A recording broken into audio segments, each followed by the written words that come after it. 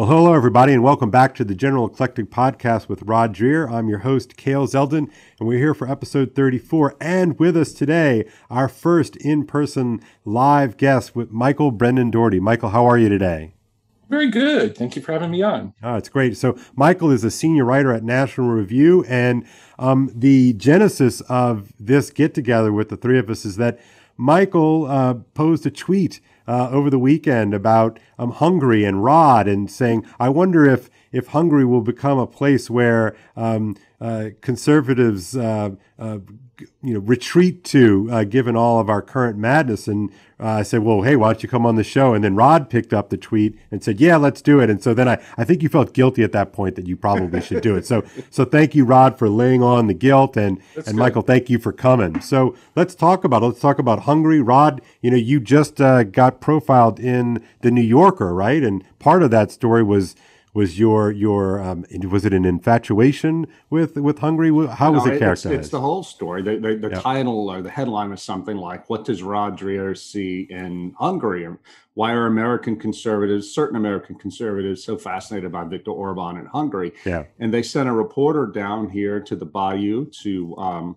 ask me about it. And he was actually, Ben Wallace-Wells is his name. He was a good guy. He was straightforward with me and said, listen, I'm a liberal, but I'll treat you fairly. And he had done stories previously on Christopher Rufo and Sohrab Ahmari, and those were fair. So I agreed to meet him, and poor guy came to Louisiana and caught COVID down here, even though he was vaccinated. Yeah, did he really? He did. Wait, another breakthrough case? I'm shocked. Yeah, but that's why the story was delayed coming out. But got it. Anyway, so yeah, it appeared in the paper. It was kind of a conservatives in the mist story, but I think it really is actually a good story because there are conservatives, not all conservatives, just a certain kind of conservative, people like me, people like Michael, I believe, who do find Hungary interesting, and it's not because we want to repeat the Orban government here in the United States. I don't think that's possible, but there's some really interesting aspects about the Hungarian right and more broadly the European right, the non-establishment right,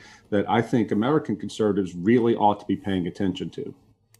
So, Michael, you're a conservative here in the United States. You write for, arguably the sort of the OG publication when it comes to American conservatism, of course, of the fusionist bent. I mean, but I know that these things are all in flux and up for grabs. It seems like conservatives are finally sort of having their what's going to come after sort of Reagan fusionism now. So what's your take on all this as you watch all this unfold and are part of it on some level? Well, it's what comes after is a big topic. I mean, a lot of times it's what comes before. I mean, in a sense that the Republican Party was not always, what Buckley and the conservative movement were making of it in the 1950s. And, what you're seeing, I think, a little bit in America is, a return of, the older traditions in the Republican Party that go back to Teddy Roosevelt, even Lincoln, where there is a more nationalist bent to things and a more, aggressive approach to getting public goals out of market activity rather than just letting the market decide what your society's goals are. So there's a little bit of that. And the reason I think I'm curious about Hungary, I went there a few years ago, one of these things where, John O'Sullivan invites you and you go. That's what happens, right? You go. It happened to me. And I met with lots of, bigwigs in Fidesz, and they were impressive and they were interesting on two levels. One, it was interesting to hear them talk about the economic things they did after they came into power, where Hungary sort of was in danger of going totally prostrate economically as it entered the EU, and kind of, I think, was shocked to find itself not the breadbasket of Europe, like literally, as in German bread was being imported into Hungary onto their shelves, which Hungary was led by a left-wing government at this time in the 2000s. Yeah, and so it so I was interested in that aspect, and then also, of course, I'm interested in what really enrages people about Viktor Orban is that he is politically muffling or countering this axis that we're dealing with in America all the time, this axis between nonprofit, non-governmental organizations, the academy, and the media, right, and the judiciary with them, which is, sort of a complex of institutions that I think genuinely abscond issues from democratic input, particularly social issues, and impose progressive ideas. Not everything he does can be applied in the United States. Not everything he does should be applied in the United States. And I might feel really uncomfortable with some of the things he's done. But anyway, it is just interesting to watch this experiment in real time. And just in National Review's history, I know there's some that deplore this, but like Buckley was always interested in what was happening on the anti-communist right in Europe, even when it wasn't, a kind of small L liberal conservatism. So I remain interested. I am, however, I'll wrap this up with my skepticism, which is my skepticism about Hungary is less the the things Benjamin Wallace Wells brought up in his profile, like, oh, they didn't fund a program that would do something for the Roma. Well, it's like, that's not necessarily persecution. And in fact, there was a Roma minister of the European Parliament for Fidesz. And Fidesz has tried to, reach out to Jews and Roma in Hungary and kind of say, like, we're going to protect you from Islamic settlement and what that would mean for you here. So that doesn't bother me as much. What bothers me, and this applies just as much to Poland as well, which also has a kind of conservative populist government. What bothers me is, or makes me doubtful, is that the birth rates remain so low, right? And I know both governments have tried to address this, and they've only made, I think, modest upward movement toward replacement level. But I guess the thing that most profoundly influenced the way I look at the world now is Mary Eberstadt's book, How the West Really Lost God. Yeah. And she kind of underrated book. It's a really underrated book. Kale. She's it absolutely was like the kind of spark that kicked off my own book in a way. Interesting. And I stupidly didn't mention her in the final section. But anyway, she kind of posits in this book that what you see is when there's a big fertility drop, that's the leading indicator of secularization and progressive social change, not the lagging indicator. Yeah, and so I expect that, and Hungary is already not a super religious country. Yeah, Rod makes that point quite a bit. Yeah. And it although it has a religious identity. But is it a lack Poland, of? I think Poland is like on the cusp of going through what Ireland and Quebec before it went through, which is like a massive, discovery of, secrets and shames in the time when the Catholic Church was preeminent socially. Well, I can tell you that's true. And I've said on this podcast many times that I was told that by young, observant, conservative Catholics in Poland that we're about 10 years away from Ireland, being Ireland. Yeah. Which means it's probably quicker than that, as we've learned. It's sort of, it's sort of gradually and then suddenly. And I would bet that it's going to be more sudden than we think. Well, see, to speak to Michael's point about the birth rate, he's right about that. Orban has not been able to get the birth rate up.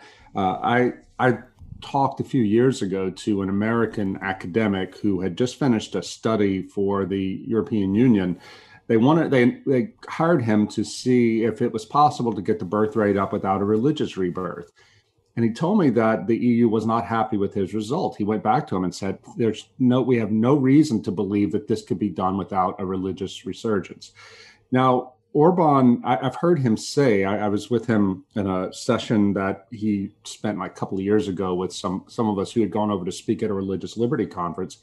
He seems to understand, whether he's sincere or not, he certainly understands that there will be no protecting Hungary, there will be no protecting Europe without without the birth rate turning around, and that requires religious rebirth. Now, he has said really, this is so interesting because I wonder what the integralists would say about it. He said, look, I'm a politician. I can give you things, but I can't give you meaning. Wow, and what he seems to be doing is trying to use political power to arrange society in such a way that the church and others, civic institutions can do the work it needs to do. But I don't think Orban believes on his own that political power exercising political power is the way to save the country. But at least it's something. And this is what I admire about him. It's like he's a guy who understands that we're going through a civilizational crisis. This isn't just a passing political thing. This is about the future of the West. And I don't know enough about the Poles to say for sure, but Orban is certainly one of the only Western leaders who gets this, and he's willing to fight for it. He might be fighting a losing battle, but the rest of Europe seems to have been completely surrendered to the idea that there's nothing there worth saving. Yeah, no, it is difficult too. And, the other thing I'm interested in, and this is going to be my really heterodox Orban opinion. My really heterodox Orban opinion is that I think the financial corruption might be good statecraft. And I'm not joking. Yeah. I mean, Henry VIII, as wicked as he was, by creating a native, wealthy class of people, was able to drastically enhance the prestige of the English crown. Well, and it's precisely what his daughter used to not only solidify, English Protestantism, state church, but really solidified the power of the crown. I mean, it was really, I think he sort of set that in motion. Yeah, I mean, what Hungary needs is. And this could totally backfire in the way I think it has backfired in Russia, but Hungary needs rich Hungarians, and it needs extremely wealthy Hungarians who can fund businesses, who can start industries in Hungary. And if redirecting some of the EU funds begins creating that class of people, yeah, of course it's corrupt in its way. It's totally nepotistic, it seems like, in practice. But it's one way not to get pushed around, for instance, the Orban government kind of got pushed by German automakers on its labor laws. And then when it reformed its labor laws to allow more overtime, then the German government then bullied them about you've instituted a slave law. And it's just like, this is something you can avoid if you're more economically muscular. And in Hungary's case, that means not just letting rich outsiders monopolize your country's resources. Well, that's precisely what Orban did when he came in. I don't know how much you were told about this, Michael, but when I first went there, and I was concerned. My first question, when this was in 2019, when I first went to the country, was this crony capitalism. Why is the Orban government allowing all this oligarch class to arise? And the answer I got was really interesting. They said that when Orban came to power in 2010, following this disastrous left-wing government, Orban realized how, as you say, prostrate the country was to foreign owners. Now, the thing that you don't really understand about Hungary until you've been there is how much sovereignty means to these people, because they've been trampled for so long by being subject to outsiders. Orban saw the fact that most of the country's industry was owned by foreigners as a threat to the sovereignty of the country. So he repatriated it. And my friend and your friend, Anna, who told me about this, she said, it's not ideal that Orban's friends own these companies. Said, but at least that's something we can deal with in our own parliament if we choose to.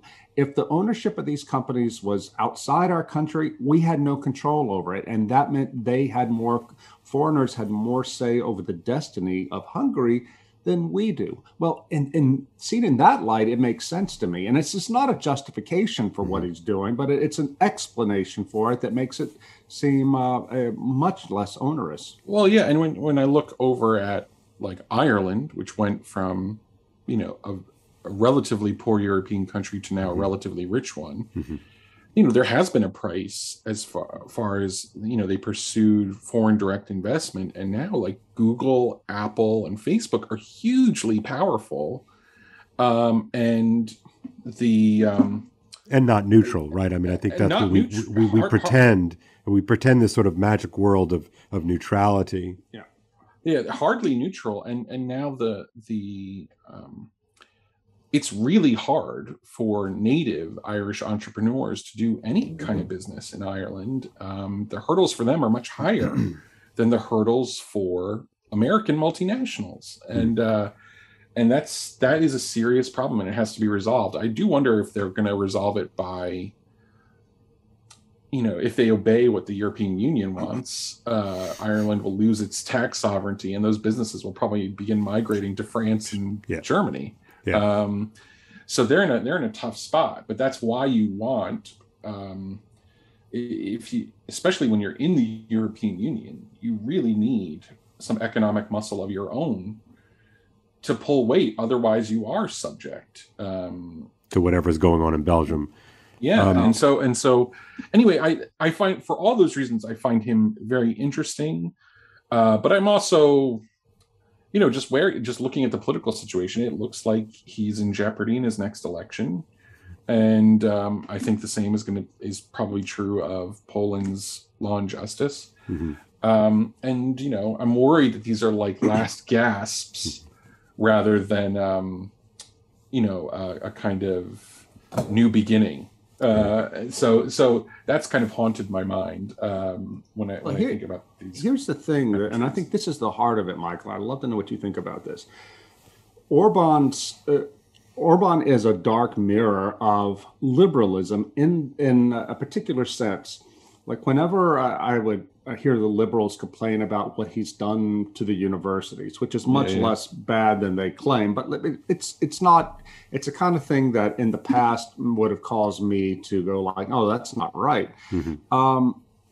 It's just all he's doing is exactly what the left is doing outside the government in the U.S. in terms of manipulating what can be taught in the courses for the sake of a political goal. Now, Orban has just barely touched it. The left in the U.S. is radically overhauling it, but it's the same thing. And all Orban is doing, it seems to me, on any number of fronts, is using the power of the political sphere to keep a space open for non-leftist thought and discourse. He very controversially earlier this year transferred completely legally a bunch of state funds to semi-private organizations that oversee a certain numbers of universities and the MCC, Matthias Corvinus Collegium.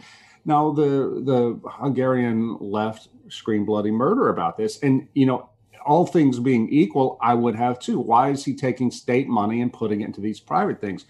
What he's doing, it seems to me, is building a conservative deep state. And because the left in Hungary completely dominates the standard institutions of civil society. And what Orban is trying to do, as I see it, is make sure that the traditional right does not get crushed. And this is why I think he's interesting, because even though it is illiberal what he's doing, he is responding to the way the left, the institutional left in Europe more broadly and in America, is using liberal democracy and the institutions and the procedures of liberal democracy to institute illiberal leftism. Yeah. So, I think this gives me two questions that I want you all to, so maybe we can chew on this out loud here. But that's what I think, getting back to what Michael's talking about with statecraft, right? There's this, extra adjacent government activities and entities that build out statecraft. And if you've spent, 5 minutes in Washington, D.C., you know exactly that, what goes on in Washington is not just the sort of the two buildings there, but it's all the stuff that surrounds it and all the moneyed interest and people that surround it. It's huge. And so much of that energy and focus and resources flows one direction, and I think, an outside, conservative like me looks upon all this sort of stuff, and it's just never a fair game, because the statecraft is so dominated by these extra governmental forces that are very well heeled and all pretty progressive or left, at least left minded or left oriented. And then, we talk about this word. So that statecraft is one question, and we talk about this word cronyism. And the word cronyism, of course, has all of the sort of the associative understanding. It's a bad word, like cronyism equals bad. But why do we automatically associate statecraft or sort of just being wily in terms of creating some sort of movement or motion or efforts as a form of cronyism, when it doesn't seem it seems continually unequal in terms of its energy and direction? Roger, cronyism. Yeah. I mean, it's hard because, I don't know if anyone saw Curtis Yarvin's little interview with Tucker Carlson. Only a clip of it. So yeah. But he suggested, if you look at regimes one way, the New York Times is the most powerful organ of the American regime. Right. And I think he has a point, which is that there is an ability of the left to coordinate across institutions and across informal networks of power. And with major movers of capital like Facebook. And I mean, yes, it really does matter. And you feel like sometimes as a conservative, you feel like you're watching it in real time. Like you like, I remember when I think it was Indiana's religious liberty fight a few years ago. And it was like, okay, here comes Apple, and then Apple's objection, which can be, like, in a way, the media can then drive activism within Apple. Apple's activism drives the corporate board to make statements, and the corporate board itself probably is inclined to make them anyway. Then that becomes a reason to pressure the elected government in Indiana. Then the media in Indiana goes and searches out for Memories Pizza to make like a kind of an example. And suddenly, like, we're having a national debate about like some poor pizza chain in the middle of nowhere. Right. The other day, Brett and Heather Hying on their Dark Horse podcast, he talked about this idea of the fog machine of war. And what we're talking about here in terms of government and capital and all, this is the part of the fog machine. And what you just laid out, Michael, is exactly, and it's all sort of vaguely or maybe even explicitly coordinated. And all of it does is it makes it very difficult to sort of see the truth. Well, yeah, and here's the thing too. What we're talking about here is how the map is not the same thing as the territory. If you take the map of liberal democracy, the procedural democracy, somebody like Viktor Orban is clearly violating that. But if you look at the actual territory we're on, where all of these actors in the United States and in Western Europe, from academia, media, corporate boards, even now the freaking military, they're all behaving in ways that are highly illiberal. Totally. But because they're all and it doesn't matter. Because they're all on the same page ideologically, it all looks fine. But Viktor Orban is somebody who, for all his faults, sees this and calls foul. And worse for Viktor Orban, he fights and fights effectively, unlike Donald Trump, who fights like a barroom drunk falling off a stool. Viktor Orban is a really intelligent, focused man. No, that is what's impressive about Orban, is his intelligence, and I'm surprised it hasn't degenerated, and maybe it will, into arrogance, because he does seem to be just a cut above. One of the things about that's also difficult for a country like Hungary is that talented people think, I could do more with my life in the United States or in London or in Frankfurt than I can do here. And that's true not just for private enterprises, but for the public enterprise itself. And it can lead, I think, marginal countries in the European Union to really have a more Remora-like political class than they would otherwise have. And so the eruption of an intelligent, statesman in Europe, and that's, I think, why Orban has impressed some right-wing Hungarians, right? Like, not just, because Fidesz is winning more than just the committed social conservatives. Yeah, the base. But he's also winning over a section of the middle, and he's winning over, their intellectuals like,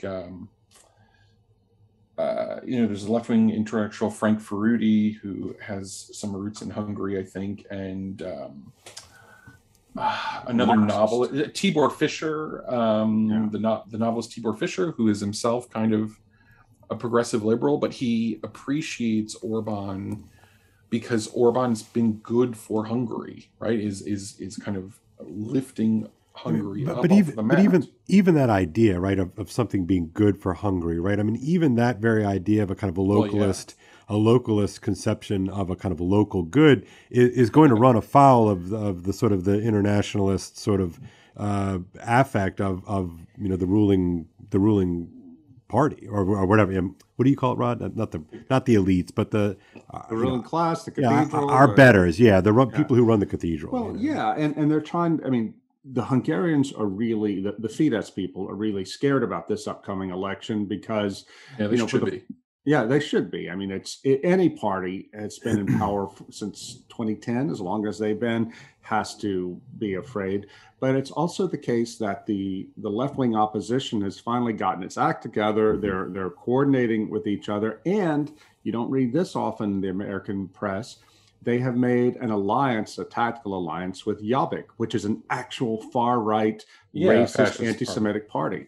It's now on the left. I mean, they're now with the left, but you don't read that in the Atlantic or anywhere else. Well, and further, what will happen is if Fidesz is defeated, the coalition government, if it can hang together, it will have a kind of implicit permission from Brussels, from the New York Times and others to pursue aggressive constitutional reform to secure liberal power in a way that Orban hasn't had that permission, and neither of the Poles, even though they ran on constitutional reform and won sufficient majorities to enact it.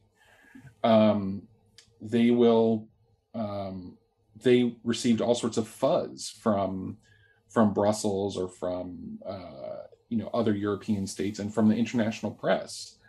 And you have to remember too that, like, unlike America, like just about every other country on earth besides maybe China, Germany, or maybe the UK, France, like every other country on earth really cares about what American newspapers are saying about them, because America is important. It moves money, right? Like it's easier to get investment in your country or even within your country when the world has a decent opinion of you, or the opinion of the opinion makers is good. So anyway, it's a huge challenge. Although I wonder, if Fidesz can survive a loss, in the next election, that is like still be an important player afterward and not be subject to dismemberment in a process of constitutional reform, right? Then I think that could even possibly be healthy, though. I mean, because I think it would be. Who am I kidding? No one's going to say that. Oh well, they took a good loss and now they came back and won later. It'll still be a panic. Well, yeah, and this is this larger problem I think we are facing where,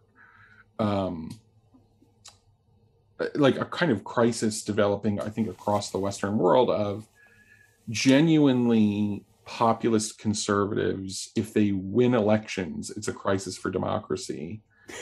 And when we lose elections, populist conservatives see a kind of crisis of legitimacy. And they say, like, well, the whole system is stacked and it's unfair. Are you thinking here of California or just out of curiosity? Yeah, a little bit of California. But although I think because Larry Elder did concede graciously and had no basis at all for testing. But you just do see this larger disaffection from the idea of shared system. You know, that there's going to be. I just think we see across the West like a real. You saw it so much within Brexit too, right? That's what I was thinking. Yeah, and that was what made such an impression on me. And you saw it with Donald Trump. You see it with Fidesz. You see this disaffection of a shared system. Like if you win, it's intolerable and it's corrupt, and I can't stand the way you exercise power. It's illegitimate in some fundamental way. And if we all really feel that way, that's a problem. I mean, that's like a big problem. Well, there's no body politic, then there's no trust with which to build a community. But this is the thing that just kills me about the left, is that all these policies they're pursuing, especially about race in our country, it's designed to tear the body politic apart, to dismember it for the sake of power.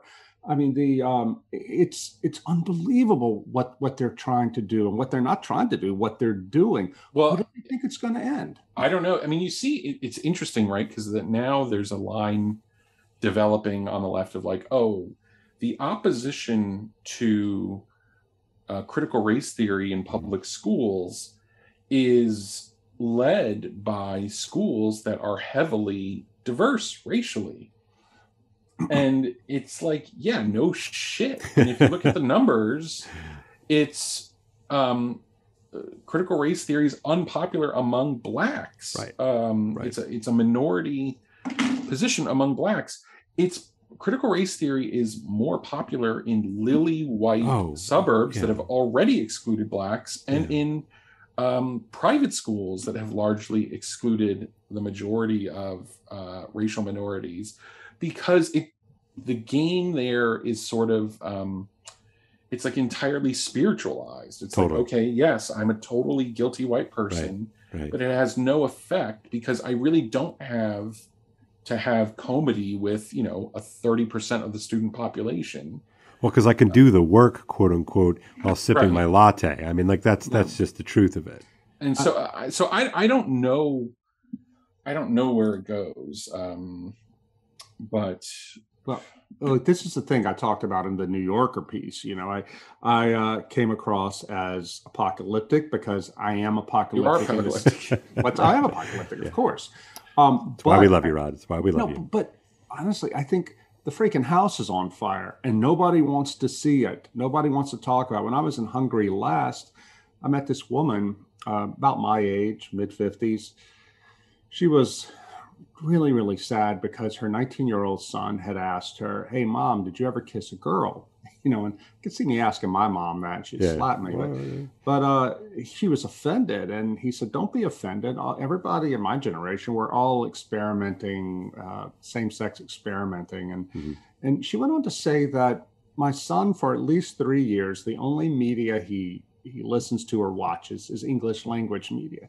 So she said that the internet has been for her just this pipeline to the corruption of her kids and that generation. And I heard the same thing in Poland too. And we're not going to turn back the internet, but this is the thing that I don't know how it gets defeated. When the enemy holds all the propaganda and is forming the propaganda resources and is forming the imagination of the next generation, that's the thing that makes me believe that what Orban is doing is like the last Byzantine emperor standing on the walls of Constantinople as the Islamic hordes are about to take over. Right, but I guess, I don't know, maybe I should be more apocalyptic. Maybe I am sometimes. Again, because I think, our social fabric is really frayed, and if it were to come under stress, so say finance and economics are not really my thing. But if the United States went through a period like the Russians did in the 1990s, where you had like a noticeable drop in living standards, and one you couldn't paper over with what I think we have been papering over it with, which is skimming off of posterity by literally not conceiving more children and by pushing debt obligations further and further into the future. We've lost the idea of a shared sacrifice. I mean, there's no governmental sacrifice. Would there be a kind of how much worse would our politics get if there were if there were inflation for a decade that lowered living standards in a noticeable way?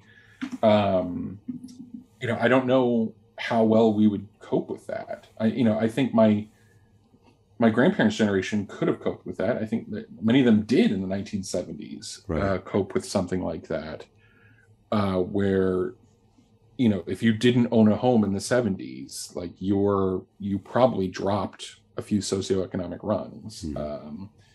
So I don't know.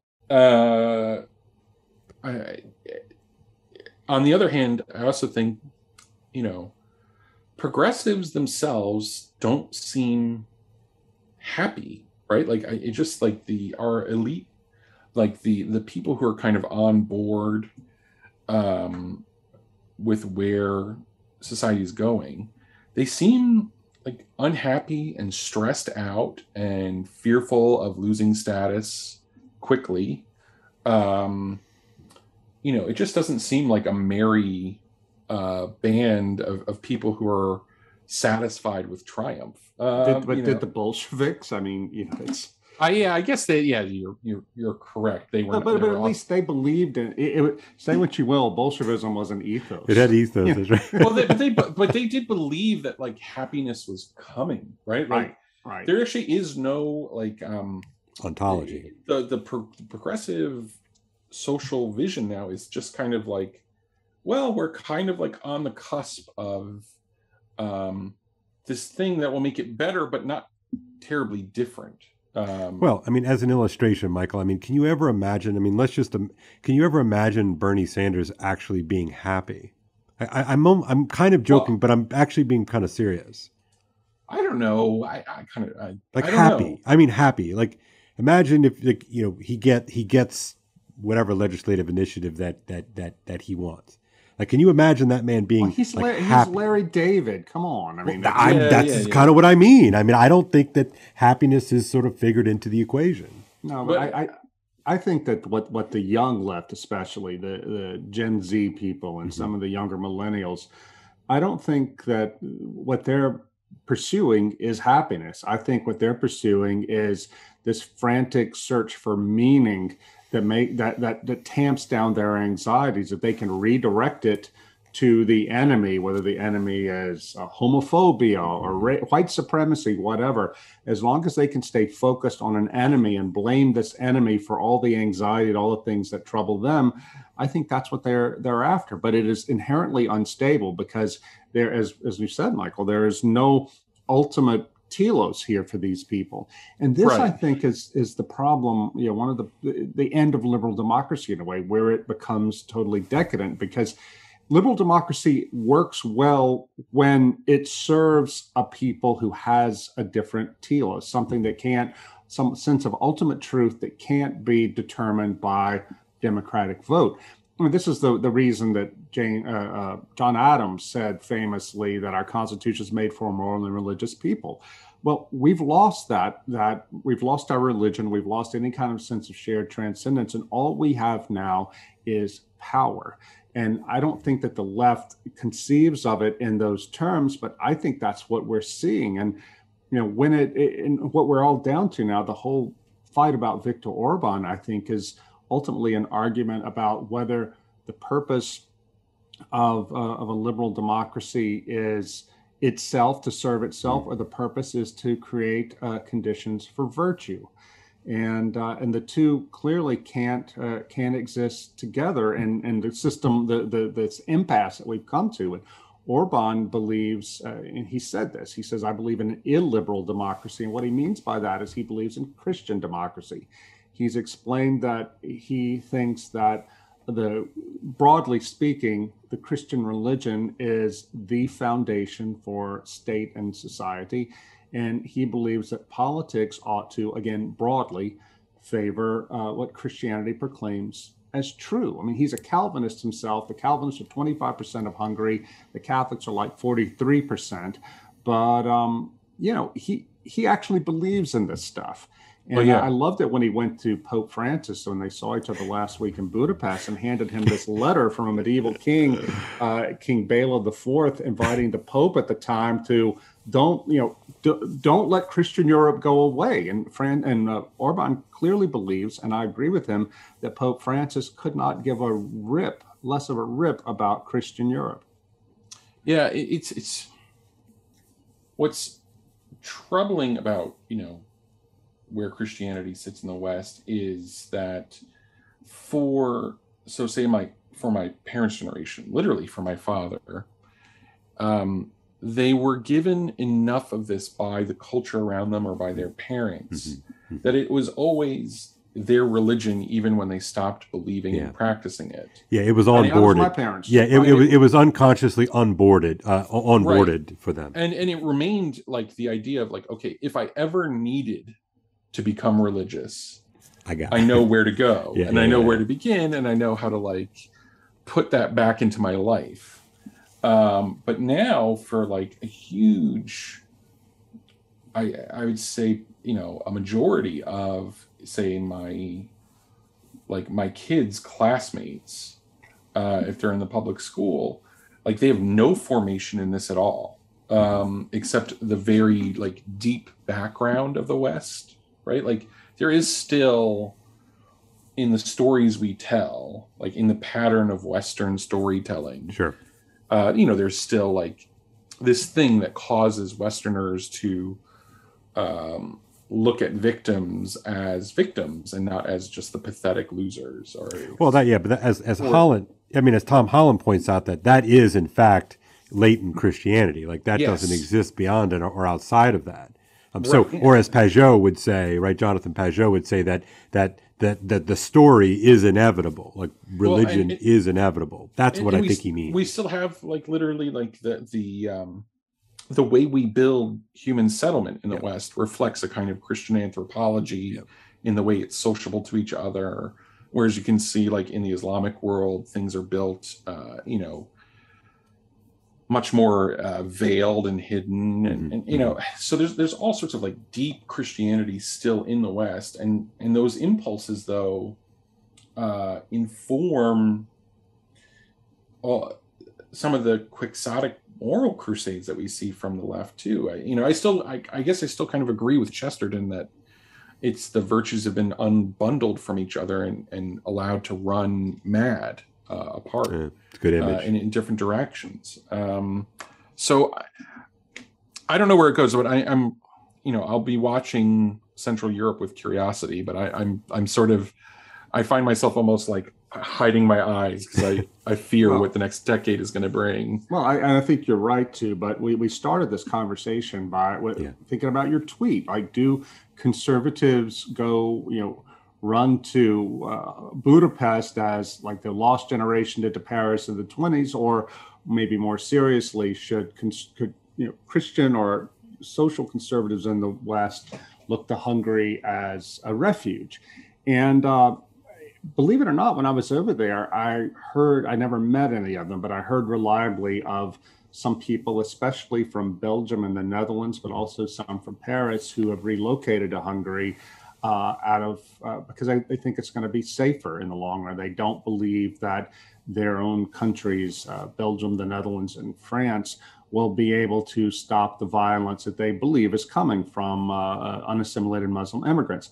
But I think that, it's attractive to think that we have a place we can go. And I think it's certainly true that Budapest is becoming an intellectual center for the sort of conservatism that would not be welcome at the Heritage Foundation or the usual institutions on the American right. And I think that's all to the good. There's a real culture developing there. But we shouldn't lie to ourselves. I mean, the Hungarian is an incredibly difficult language to learn. If you go to Hungary seeking refuge, you're going to have to live in an English language foreign bubble.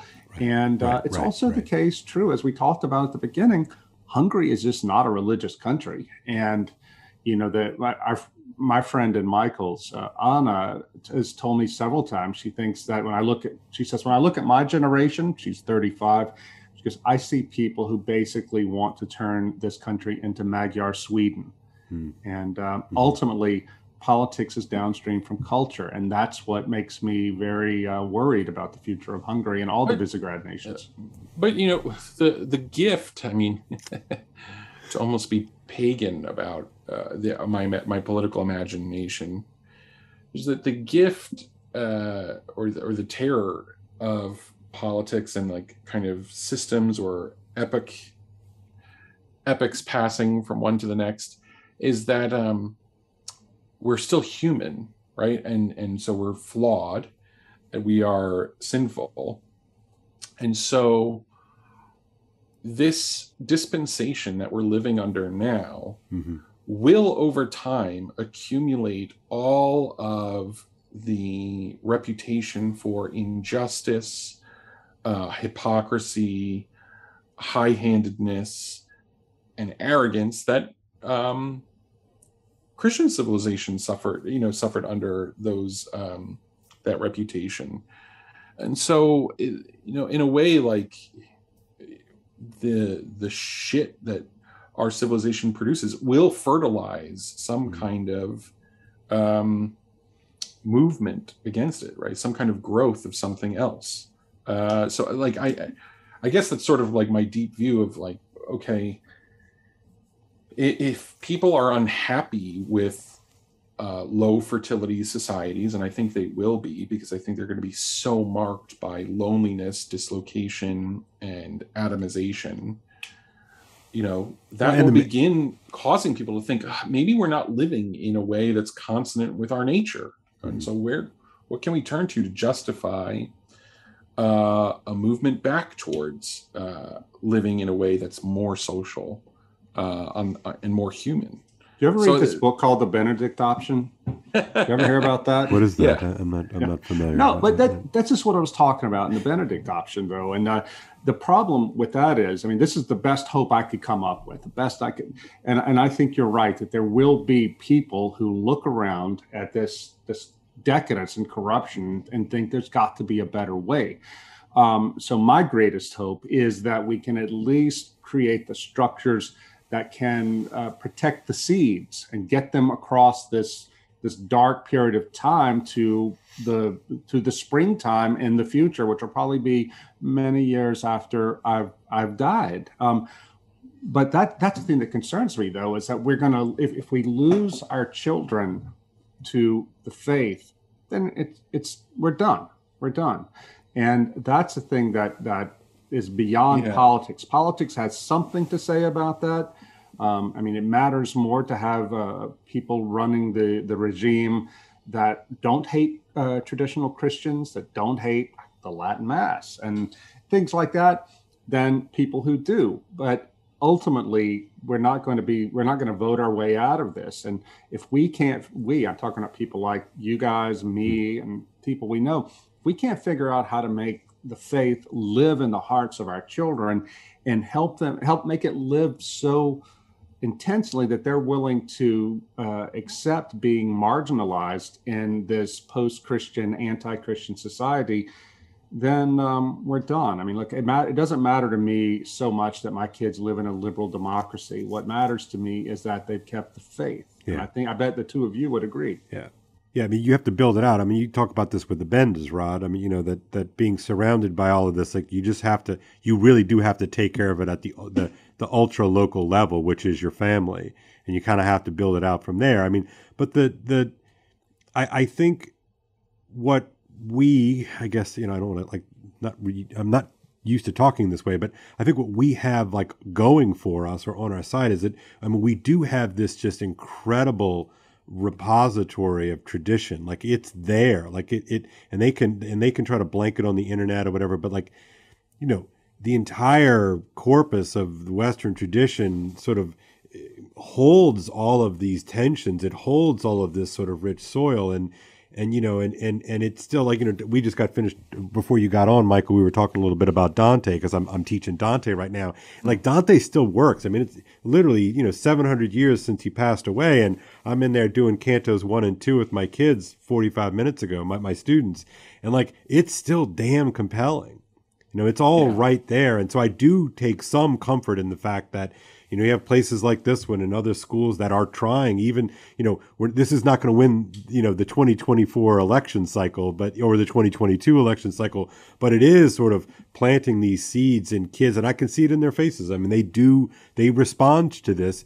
You know, the problem is that there's so much noise, right? There's so much noise with their online lives and social media and the internet and all that sort of stuff. But like Dante still kind of works. I was just out in California recording something for PragerU, something about Live Not by Lies. And I was talking with some of the people who work for Dennis Prager out there about the work they do. And they see it as primarily a cultural thing, cultural and academic. And I said, where are the rich conservatives? Why do they keep giving money to the Republican Party and not to things like this? There's so many initiatives. I mean, PragerU is well funded by donors. But what's that? Oh, I know. I think about this all the time. Yeah, they're not all these classical Christian educational programs that are out there. There's so many small initiatives being done by people who want to save the culture, want to save our traditions. Where are the rich Republicans? They're throwing money behind Turning Point USA and crap like that. Yeah, no, it's true. I mean, I do think one thing, I mean, again, you know, maybe this explains some of the attitude difference is I believe in the God of the Psalms. I believe in the God of the Bible. And so I have faith that whatever is coming is part of this larger plan of salvation for humanity. Mm-hmm. And that even like it would destroy my heart, right, to see my kids give up the faith, or worse, to repudiate it in a kind of specific way. And yet I've already kind of like meditated on that possibility for a long time. Mm-hmm. And sort of surrendered to the idea that God's Spirit has to move in their heart for them to come to faith. Like at some point, like, you know, I can do what I'm called to do. Mm-hmm. But the one thing in Christianity is there still is this idea of the individual and the individual soul in it. And so as much community as I can build around them, I will build it. But there is still this, you know, heart-to-heart thing between God and his creation. Well, like the three of us. I mean, at some point, the three of us, I mean, I can tell you my biography. I'm sure you can tell yours. I mean, at some point, like, I assented to the thing. Like, you know, my parents had sort of, you know, created this garden, or if you want that metaphor, and at some point I had to say, okay, I'll take the cup. Right. And to mix my metaphors. And maybe it's also because I'm kind of coming from a family where, my grandparents were kind of faithful Catholics, not in like some extraordinary way, but like the regular way that people laity were, just the regular way of like, keeping up with the sacraments, do the things, things. That's right. Praying when they're under stress, and making sure you got a Catholic education, and then my parents' generation has largely walked away or is hostile to it, and yet the funny thing is like some of my generation has come back to it,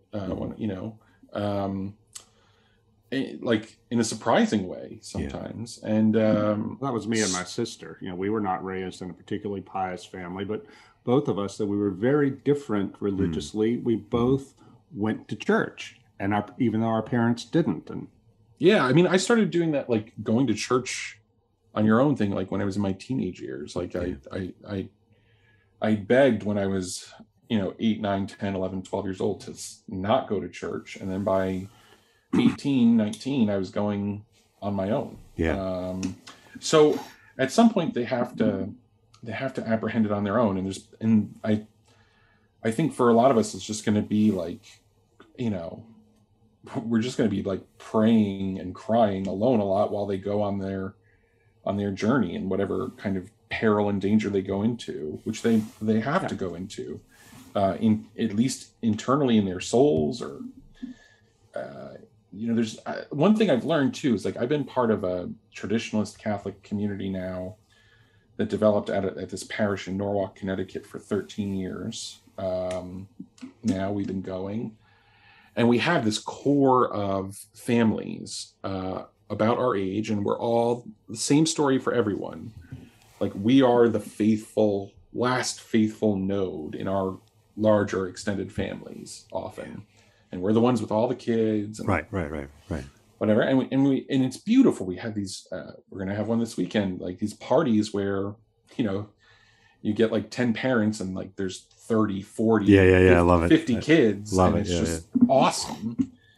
And finally, like, because you're with these other parents, you all give each other permission to like sit back and relax in a way that you don't get from your neighbors in the Northeast. I know that one. And it's great, and we came together, and like one of our closest parish friends, they had a really difficult pregnancy recently, trisomy 16. Then it turned out it was only the placenta, and they already have a lot of children, and the preemie newborn and the mother ended up in separate hospitals. And like we just, like my wife just like took over administrating their lives and organizing all of these other families to support them through this trial for 2 months. And it was carried off beautifully. But at the same time, like we've also seen during like the COVID era, the stress and strain, like one of the families that we kind of thought was like part of this core group, like the marriage dissolved, and one of the members of that marriage is like repudiating the faith basically. And so it's like it was like a reminder that we can't create a culture among ourselves that does all the work. Like there still will be if it's a battle, there are casualties. Right. No, like, I think that's right. I think and that's right. So, but and that story is not over yet. I hope not. Sure. But it kind of, I don't know. It's to me kind of going through that and going through coming back to faith itself has kind of made me a little bit easier or I don't know, just more willing to accept that whatever God's will is for us, it's going to involve turmoil and heartache, and in a sense, like that's the price of glory, right? Like, I want to live in a Christian age where it's easy for my children to hang on to the faith and to turn to its consolations as the inevitable tragedies of living a mortal's life. get to them.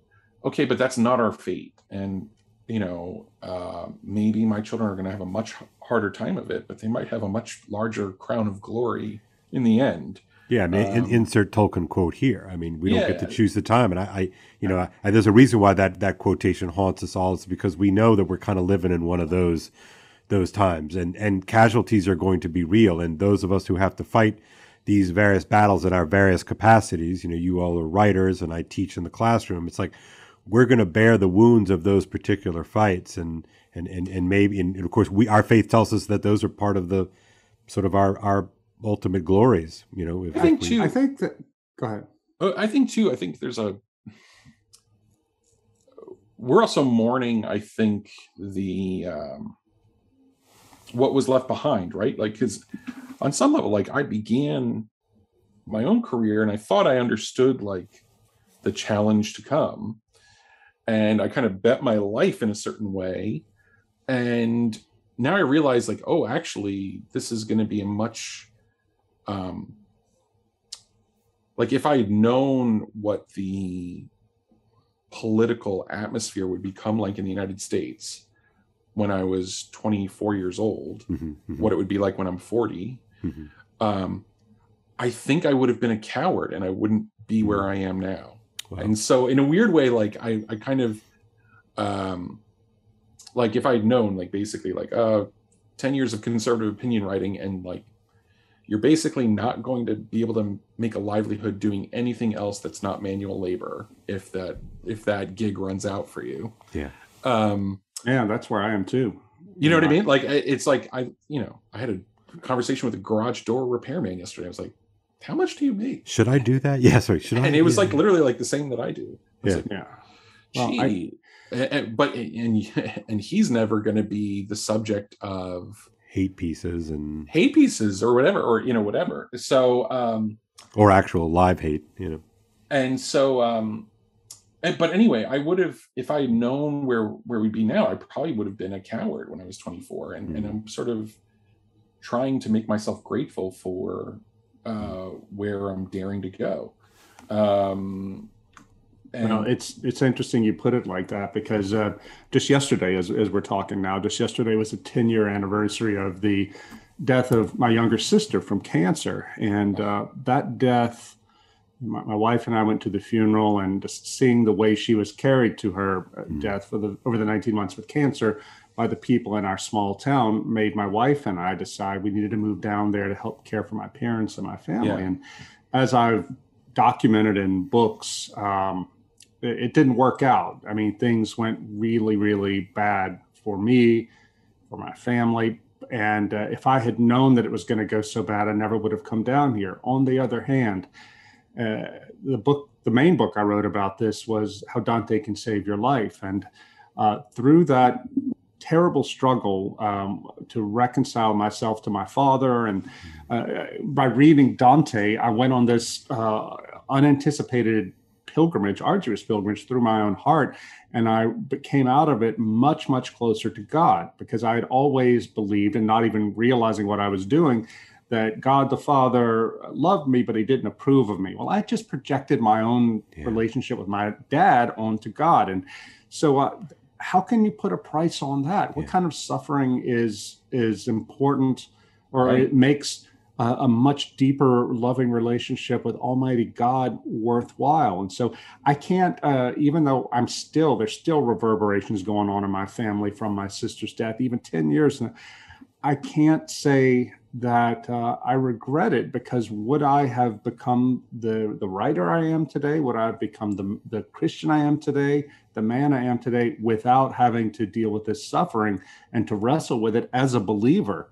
No, I wouldn't have. And so it would have been a much easier life had I stayed on the East Coast. But I still can't, for all the crap I've had to take and I'm still dealing with, I can't say it was a bad move. Right. I feel like this has been kind of a therapy session for us. This has been kind of nice, gentlemen. Well, I have to say, I know we're coming to an end here, but we started out talking about, do you go to Hungary? I think you go to Hungary if it were a place where you could be protected from persecution, and the persecution was extremely bad back in America. Mm-hmm. But I can't foresee the persecution being so bad that I would feel justified in fleeing my own country and fleeing my own people and my own family who needed help. The idea, I think this is one of the reasons that a lot of people today don't understand the Benedict option. They don't understand live not by lies.